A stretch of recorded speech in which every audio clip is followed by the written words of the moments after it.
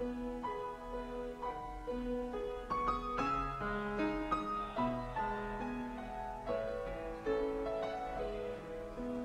the deer.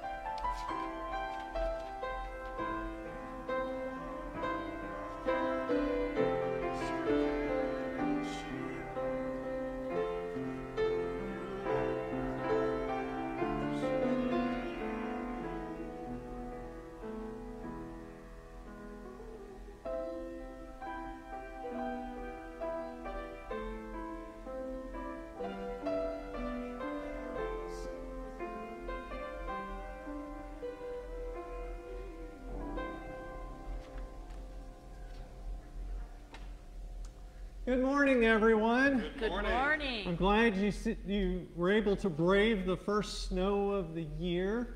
I, for one, by the way, I'm just going to confess, 3+ years in San Antonio, I'm pretty happy to have the snow. But for some of you, that may have made your day. For some of you, it may have wrecked your day. But at any rate, this is the day that the Lord has made. And so let us rejoice and be glad in it. I am Chaplain Eric Tischer. I'm your chaplain this morning. I'd invite you to please stand with me and let us sing together. Bless His holy name. Amen, amen, amen.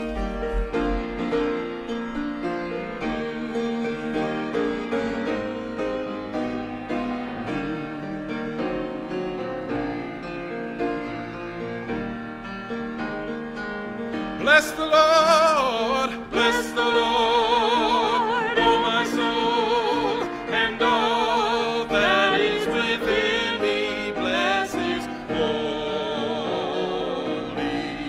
name. Bless the Lord, oh my soul, and all that is within me. Bless His holy.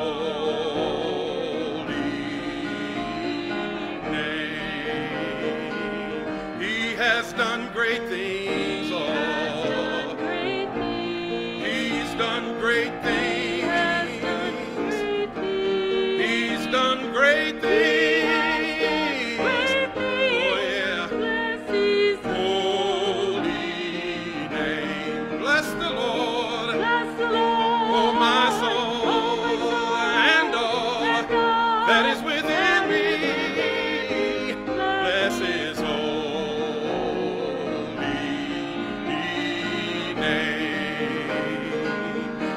Has done great things, oh,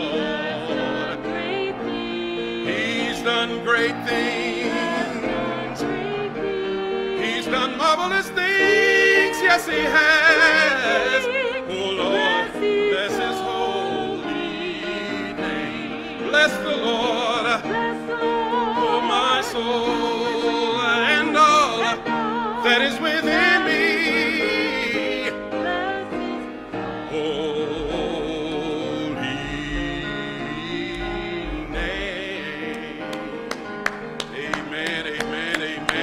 Thanks to the Lord our King. His love endures forever.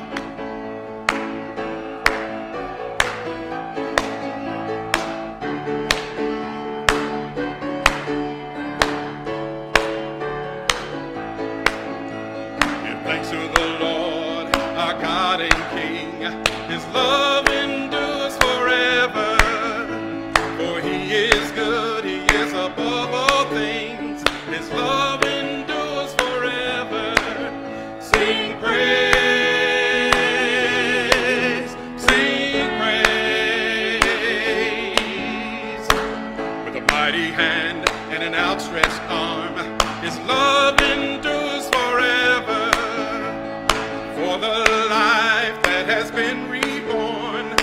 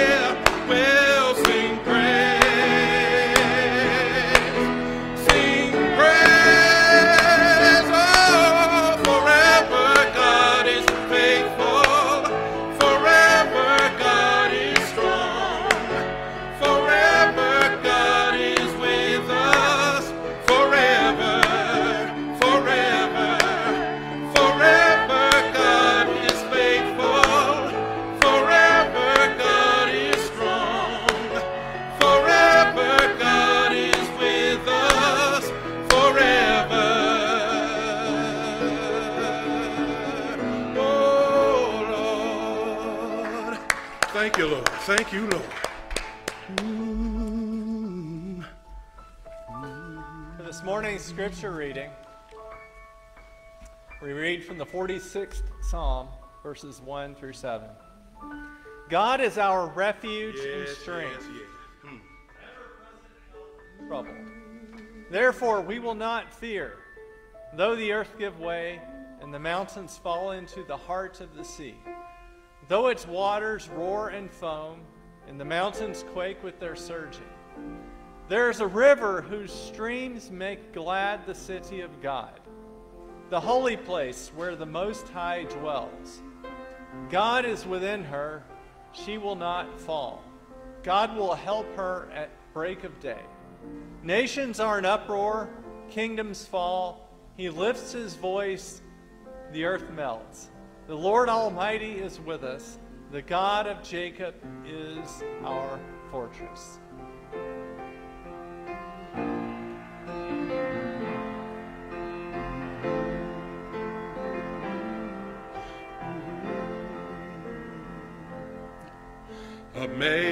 Amazing grace, how sweet the sound that saved a wretch like me.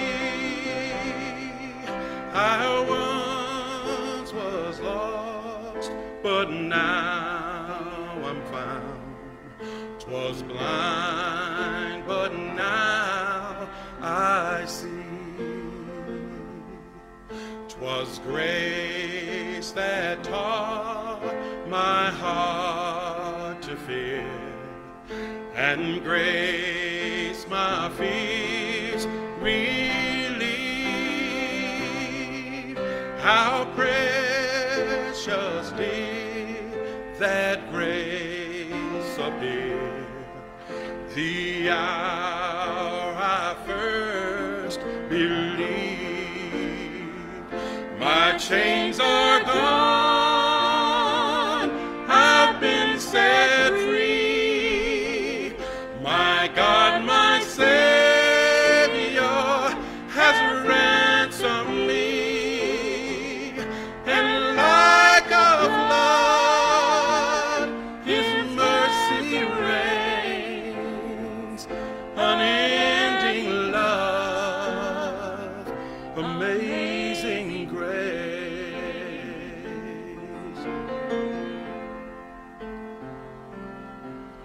The Lord has promised good to me. His word my hope secures.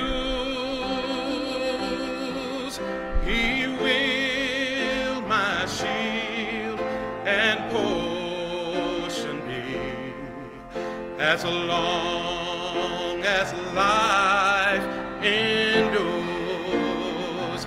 My chains are gone, I've been set free. My God, my Savior, has ransomed me. And like a flood, his mercy reigns. Unending love, amazing grace. My chains are gone, I've been set free. My God, my Savior, has ransomed me. And like a flood, his mercy reigns. Unending love, Lord, amazing grace. Yes. The earth shall soon dissolve like snow. The sun forbear to shine, but God who called me here below will be forever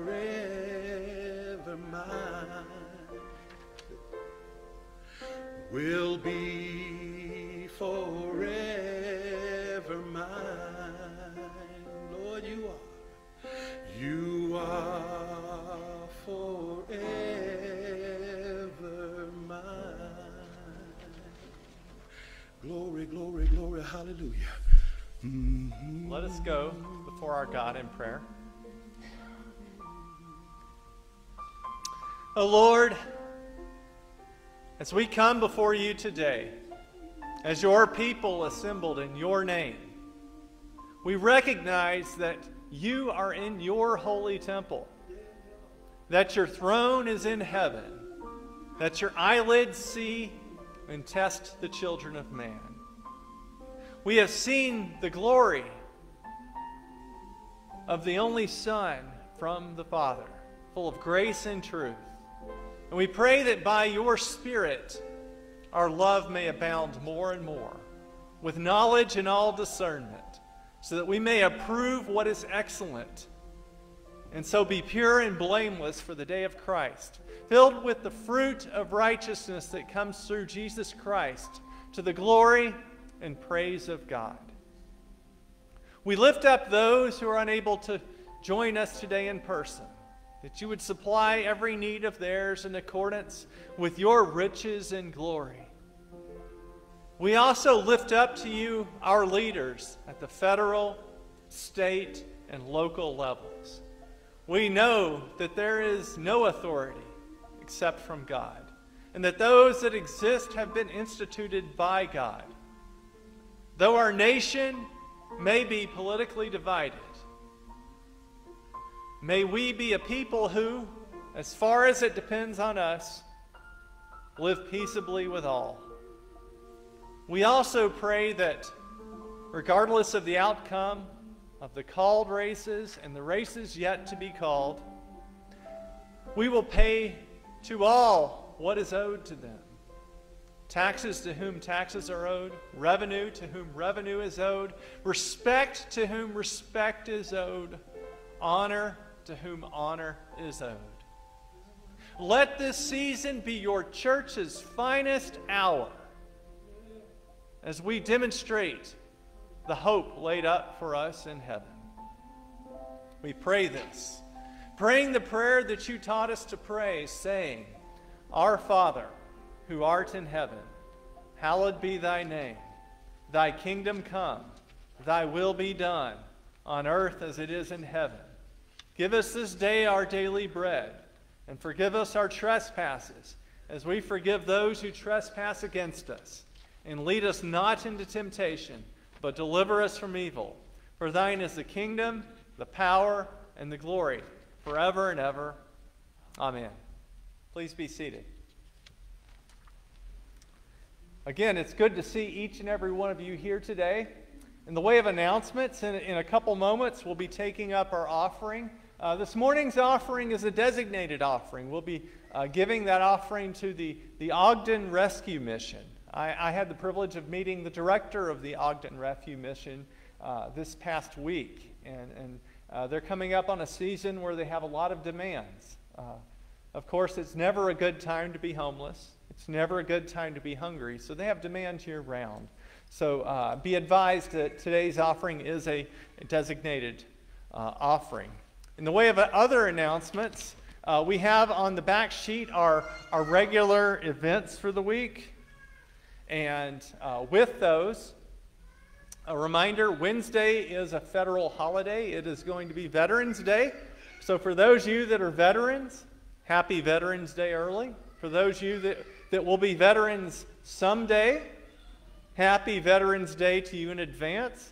For those of you that are married or family members of veterans, happy Veterans Day to you as well. I encourage you to go online and find out some free loot that you can get and enjoy your day. But with that, Wednesday activities are canceled, as is our tradition on federal holidays. But certainly be advised of those events like the women's Bible study, the adult Bible study, the singles Bible study in Awana. They happen throughout the week. So with that, at this time I'd like to invite our ushers to come forward to receive our offering.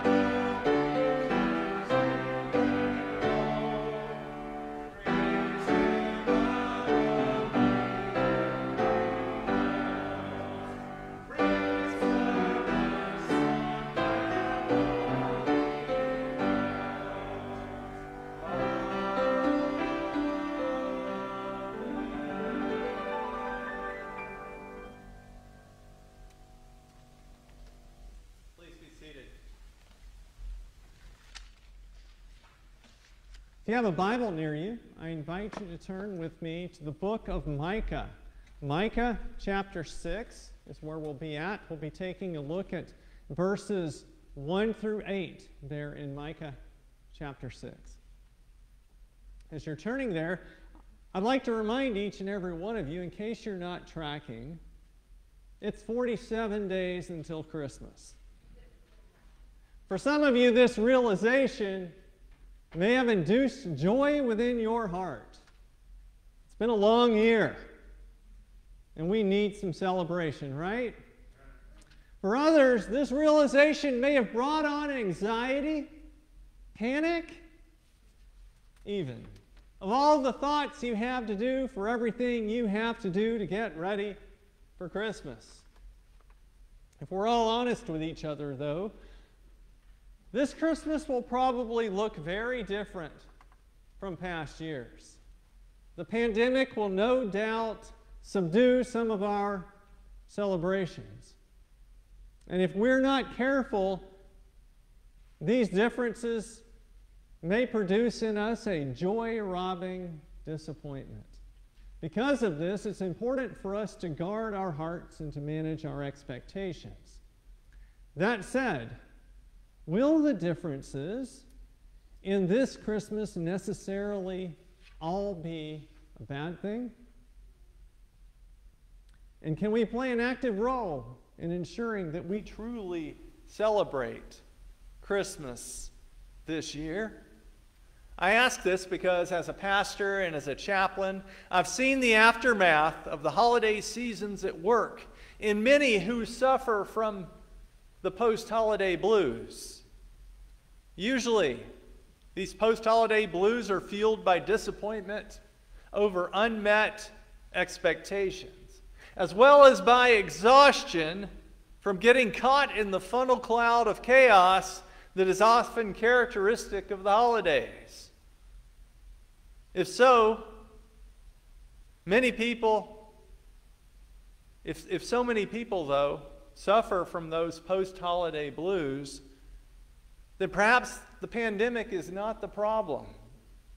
Perhaps the problem lies in the way that we celebrate Christmas and in our unwillingness to let go of traditions that no longer bring us the joy they once did.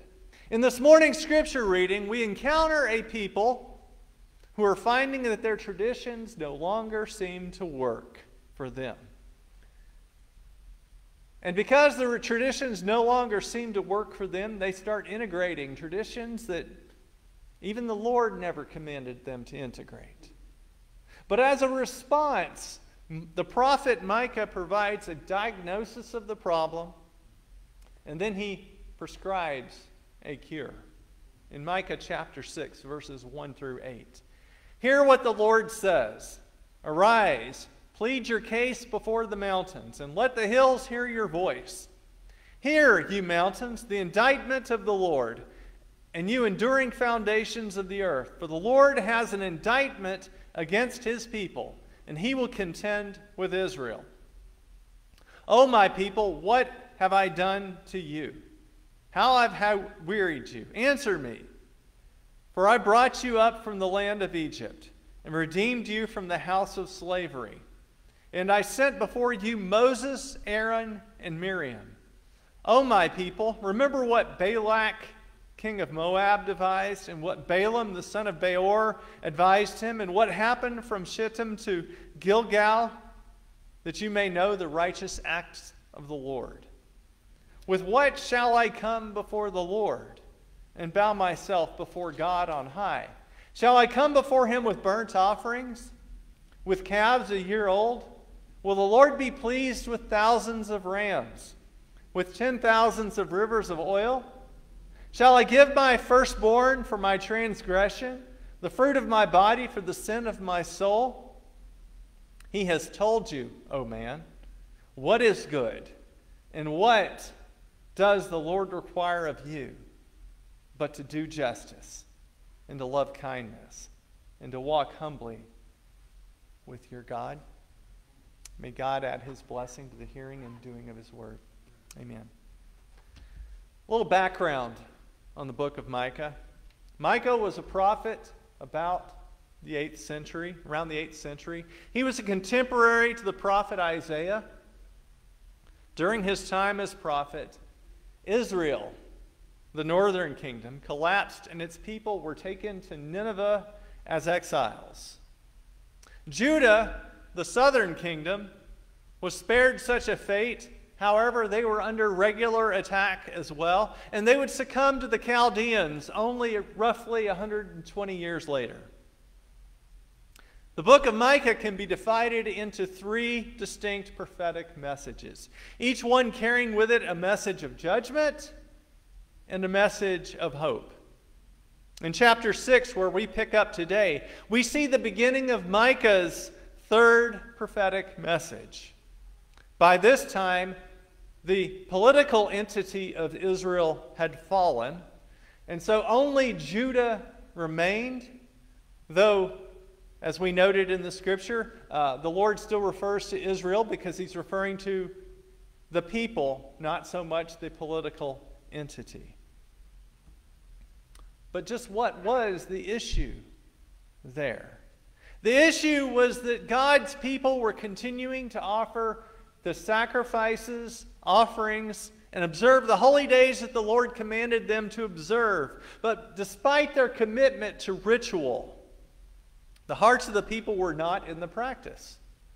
There was no inward commitment, no inward change, just external appearances. And these external appearances were reflected by the fact that the people failed to treat their neighbors in a manner befitting of the people of God. Worse yet, they'd started to incorporate the practices of other religions into their own practice, to include human sacrifice, something the Lord never commanded them to do. So the Lord sent Micah to call them away from their practices and back to a right relationship with God. In verses 1 through 2, the Lord calls the mountains as witnesses to a dispute between him and his people, in what is the picture of a great court trial. In verses 3 through 5, God complains that the people are guilty of a breach of contract. Later, in verses 9 through 16, he specifically calls them out for violence, deception, and for crooked business practices. Again, conduct not becoming of the people of God. In verses 6 through 7, Micah brings up the expected protest of the people. The people had kept the rituals of their ancestors. He brings up this protest only to voice the Lord's rebuttal in verse 8. His rebuttal that the people had missed the point. They thought that keeping the rituals and checking the right boxes meant that they had a healthy relationship with God. Yet they did not have that healthy relationship with God, which was why the nation was in such turmoil at the time. Now, Jesus had the same challenge to confront in his day. The reason he was so harsh on the religious leaders was that they taught the people that only the rituals mattered, and how you lived out your faith did not matter. In Matthew 23, Jesus confronts the scribes and Pharisees with 7 woes. Each one of these woes addresses the tendency of the religious elite to not only ignore human needs around them, but to manipulate the law to further their own self-interests. Verses 27 through 28 provide a good summary of this situation. Woe to you, scribes and Pharisees, hypocrites! For you are like whitewashed tombs, which outwardly appear beautiful, but are within are full of dead people's bones and all uncleanliness. So you are also outwardly appear righteous to others, but within you are full of hypocrisy and lawlessness. And so the people of Jesus' day were guilty of the same offenses of the people of Micah's day. The offense of checking all the right religious boxes without applying the principles behind the rituals. Their religion had become nothing more than pointless ritual. Now that brings us to our day. It's easy for us to sit back and say, well, that could never happen to me. I've got a real relationship with God. I have faith. I've accepted Christ. The Holy Spirit has sealed me for the day of redemption. And that's all that matters. I'm good. Such thinking is a trap. The fact is, even though we no longer live under a system of animal sacrifices and prescribed legal requirements, does not mean we're just good to go to live whatever life we wish to live. James, in speaking against this mindset, declared to his hearers, faith by itself, if it does not have works, is dead. But someone will say, you have faith and I have works. Show me your faith apart from your works, and I will show you my faith by my works. You see, justification is by faith alone. But true faith reveals itself through the way we live our lives. For many years, within many circles, there was talk about the difference in accepting Jesus as your Savior and accepting Jesus as your Lord, but yet Scripture makes no such distinction. To call Jesus your Savior is to call Him Lord, and to call Him Lord is to do what He says. You see, Micah's point here was this: pointless ritual does not result in a life that glorifies God. The people of his day did not bring glory to God by keeping sacrifices while neglecting the weightier matters of the law. Nor do we. When we view our religion as nothing more than a box to be checked, we too miss the point. Micah's diagnosis: apart from a true commitment to live a life that glorifies God, ritual is pointless. So that was the diagnosis. Now, what is the cure? The cure for that pointless ritual is this: purposeful response. In verse 8, the prophet Micah gives the people of Judah the cure to their ills. And the cure to their ills is nothing new. He doesn't give them anything new here. He just really rephrases it. Let us remember what the Lord said to the Israelites through Moses in the desert on Mount Sinai in Exodus 20.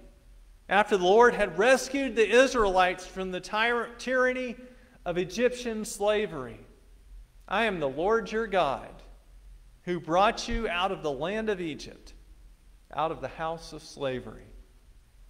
And what follows are probably very familiar to you: the Ten Commandments, the summary of God's holy law, and the revealer of God's holy character. Historians tell us that the beginning of Exodus 20 takes the form of the treaties that were made at the time between the conquering nations, the treaties that they would make with the nations that they had conquered. In those treaties, the conquered people would be granted certain rights and privileges. And these rights and privileges would be based upon the treaty between the two parties. Earlier in my message, I mentioned that Micah chapter 6, verses 1 through 8, takes the form of a court case, one where God is accusing the people of Judah of a breach of contract. The contract, or better defined, the covenant, is the one the Lord made with His people there on Mount Sinai. The 613 regulations we find in the law of Moses are an application of the Ten Commandments. They were designed to ensure that the Israelites did not violate the covenant they had with the Lord. In Micah chapter 6, the prophet, in essence, takes the Ten Commandments and summarizes them into three basic actions that, if the people of Judah would just do them, they would live by them. First, he tells the people to do justice. Joseph Benson, in his commentary on this verse, declares that to do justly is to render to all their dues, to superiors, equals, inferiors, to be true and just to all, and to oppress none in their persons, property, or reputation. In our dealings with others, to carry a chancery in our own breasts, and to act according to equity. The term justice gets thrown around a lot today in the news and on social media, particularly given much of the social upheaval that has taken place in our country lately. Now, for many, social justice has become the clarion call of our time. Now, time does not permit us to take a deep dive into the demands of social justice and of the critical theories undergirding many of those movements. I'll encourage each of us, though, to put into practice 1 Thessalonians 5:21. But test everything. Hold fast to what is good. Test everything you hear against Scripture. Also be reminded of the words of James 3. Who is wise and understanding among you? By his good conduct let him show his works in the meekness of wisdom. But if you have bitter jealousy and selfish ambition in your hearts, do not boast and be false to the truth. This is not the wisdom that comes from above, but is earthly, unspiritual, demonic. For where jealousy and selfish ambition exist, there will be disorder in every vile practice. But the wisdom from above is first of all pure, then peaceable, gentle, open to reason, full of mercy and good fruits, impartial and sincere. And a harvest of righteousness is shown in peace by those who make peace. Theoretical frameworks not based on Scripture are fatally flawed. Let me challenge us all with this.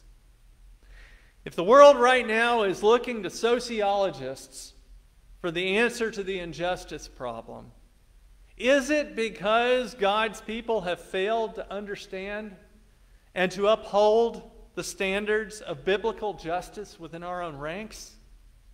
Is it because we've lost our saltiness?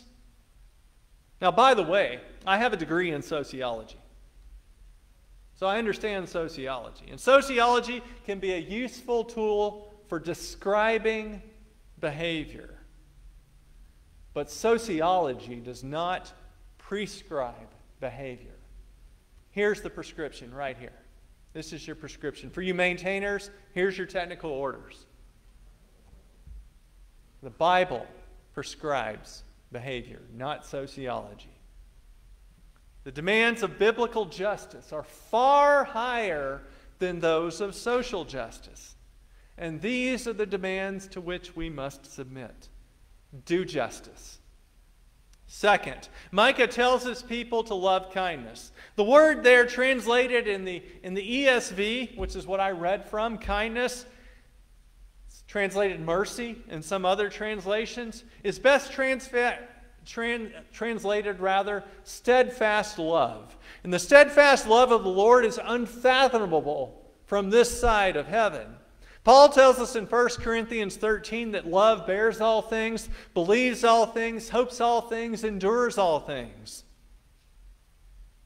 God demonstrated to us his steadfast love in this: while we were yet sinners, Christ died for us. And Romans tells us that nothing can ever separate us from that love. This is the love which we have been shown. And though we continue to fall short of that level of love, and will continue until the resurrection, we as God's redeemed are to strive to show others that steadfast love. In Luke chapter 7, Jesus is anointed by a woman who is described as a woman of the city who was a sinner. When the Pharisees object to the woman anointing Jesus, Jesus tells a parable. And then he reminds them that the woman loves much because she's been forgiven much. We too will show that steadfast love spoken of here in Micah when we remember that we too have been forgiven much. Love kindness. Third, Micah tells the people to walk humbly with God. Albert Barnes, in his commentary on this verse, declares it is not a crouching before God, displeased, but the humble love of the forgiven. Walk humbly as the creature with the Creator, but in love with thine own God. Humble thyself with God, who humbled himself in the flesh. Walk on with him who is thy way. Neither humility nor obedience alone would be true graces, but to cleave fast to God because he is thine all, and to bow thyself down because thou art nothing, and thine all is he, and of him. We have the perfect example of humility in Jesus, who, though he was in the very form of God, did not count equality with God something to be grasped, but emptied himself, taking the form of a servant, being born in the likeness of men, and being found in human form, he humbled himself by being obedient to the point of death, even death on a cross. Because Jesus humbled himself for us. Our reasonable act of service is to walk humbly with him. Walk humbly. Do these three things, says Micah, and you will do that which is good and what the Lord requires. The whole law summarized in 3 statements right there. Later, Jesus then summarizes the whole law into 2 statements. In Matthew 22, a Pharisee asks Jesus, "Teacher, what is the greatest commandment of the law?" And he said to him, "You shall love the Lord your God with all your heart and with all your soul and with all your mind. This is the first and greatest commandment. And a second is like it. You shall love your neighbor as yourself." On these 2 commandments depend all the law and the prophets. If we are fulfilling these 2 greatest commandments, we are fulfilling the whole of God's requirements. In so doing, we find a cure for our pointless ritual in a purposeful response to God as we return to the basics of our faith. The cure for pointless ritual, a purposeful response. As we conclude our look at Micah, I want for us to ponder this question. Have the holidays brought us peace and joy, or have they brought us anxiety and disappointment? If we look back at past years and we answer the latter, then it's time for us to return to the basics, to put into practice a purposeful response. After all, we're celebrating the Word who became flesh and dwelt among us. We are celebrating the birth of our Savior. If, after the new year, we can look back on this holiday season and say, I celebrated the birth of Jesus this year. I worshiped our Lord, the author and perfecter of our faith. Then you can say with confidence that this Christmas was a great Christmas. The pandemic doesn't matter, because as you've returned to the basics of your faith, you have found Jesus in the midst of the chaos. I want to put this challenge out to us here this morning.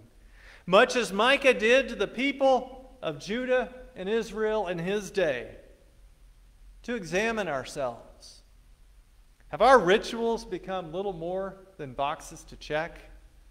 Have they lost their meaning? Have we found ourselves chasing excitement in things that are not of God, all in the name of God? If so, it's time for us to repent of such pointless ritual, to turn back to Christ, and to have the purposeful resolve to worship Him and Him only this holiday season. As we do so, it will begin to look a lot like Christmas. In a few moments, we're going to gather together, partake of the Lord's table. And as we do so, we recognize that all 3 elements of Micah's summary, are present here in the communion.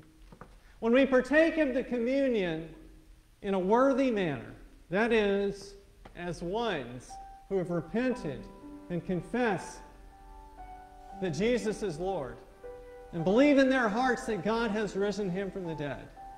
When we take of the communion in that manner, we do justly. As we are reminded in Hebrews chapter 9, and just as it is appointed for man to die once, and after that comes judgment, so Christ, having offered once to bear the sins of many, will appear a second time, not to deal with sin, but to save those who are eagerly awaiting for him. We also show that we love mercy. As Peter reminds us in 1 Peter chapter 2, but you are a chosen race, a royal priesthood, a holy nation, a people for his own possession, that you might proclaim the excellencies of him who called you out of darkness into his wonderful light. Once you were not a people, but you are now God's people. Once you had not received mercy, but now you have received mercy. But then third, we also show humility. As Paul reminds us in 1 Thessalonians 5, for God has not destined us for wrath, but to obtain salvation through the Lord Jesus Christ, who died for us so that whether we are awake or asleep, we might live with him. Jonathan Edwards once said, you contribute nothing to your salvation except the sin that made it necessary. And when we keep these things in mind, we observe the communion in the right manner. And so with these truths in mind, let us humbly bow and prepare our hearts to receive the Lord's table. Our Father, we thank you for your word. And we thank you that you have not left us groping in darkness, trying to figure out our own way. But Lord, you've revealed to us, Lord Jesus, that you are the way, the truth, and the life, and that no one comes to God except through you. Now, Lord, as we confess with our mouths that you are Lord and believe in our hearts that you have risen, that the Father has risen Jesus from the dead, and we claim our salvation, we recognize that we still sin in many ways, but you tell us that if we confess our sins, you are faithful and just to forgive us our sins and to cleanse us from all unrighteousness. So at this time we confess that we truly are sinful and that we rely solely on you. Now, Lord, as we take of the communion, we pray that we will do so, worshiping you in spirit and in truth. In Jesus' name we pray this. Amen. I ask our ushers to come forward.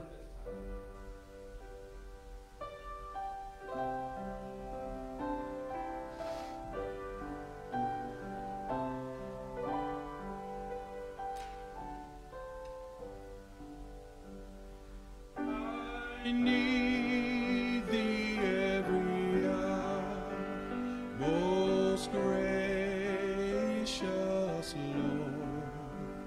No tender voice like thine can peace afford. I need thee, oh, I need thee. Every hour I need thee. Oh, bless me now, my Savior. I come to thee. I need thee every hour. Stay thou nearby. Temptations lose their power when thou art nigh. I need thee, oh, I need thee. Every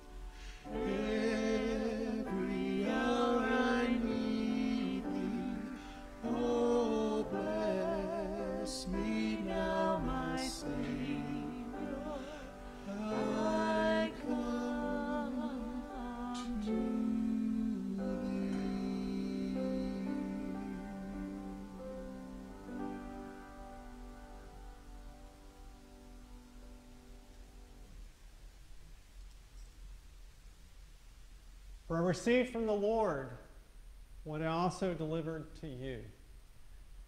That the Lord Jesus, on the night he was betrayed, took bread, and when he had given thanks, he broke it, and said, "This is my body, which is for you. Do this in remembrance of me."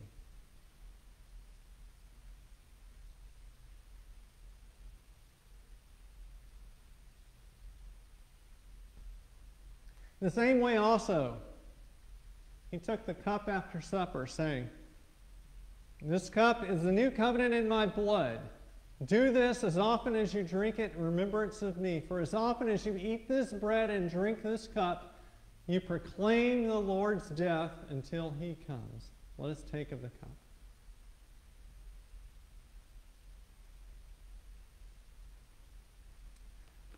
And I invite you to stand with me. I pray that each and every one of you has a blessed week. I pray that you remember who you are. I pray that you remember whose you are. I pray that you remember whose name you bear. And that is the name of Jesus Christ. Now may the Lord bless you and may he keep you. May the Lord make his face to shine upon you and be gracious to you. The Lord lift up his countenance upon you and give you peace. In the name of Christ we pray these things. And God's people said, Amen. Go in peace.